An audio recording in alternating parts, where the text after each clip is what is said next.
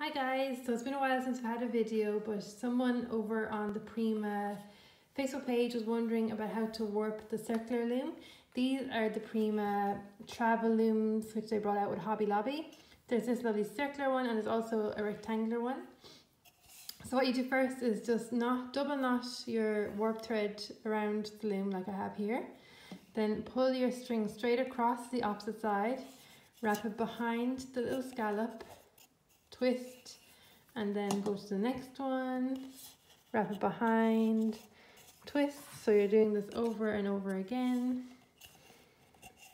Just turn the loom as you go, or whatever way you find it easiest. It's getting a kind of pattern of doing it. I also use the rectangular loom for making a little woven Christmas tree decoration. I shared it over on my Instagram page. You might have seen it if you follow my Instagram. This is the circular one. Circular ones are lots of fun for little wall hangings or like dream catcher centers. So just keep going. We're nearly done. You can see the nice pattern emerging of all the warp threads. Wrap it behind, pull it across, wrap it behind, pull it across, wrap behind, and pull it across.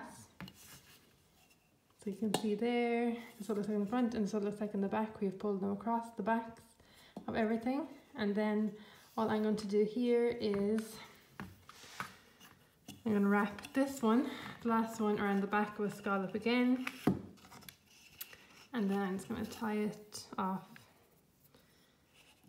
It won't make any difference because you're going to be cutting it off the loom in the end. So again, just nice tight double knot.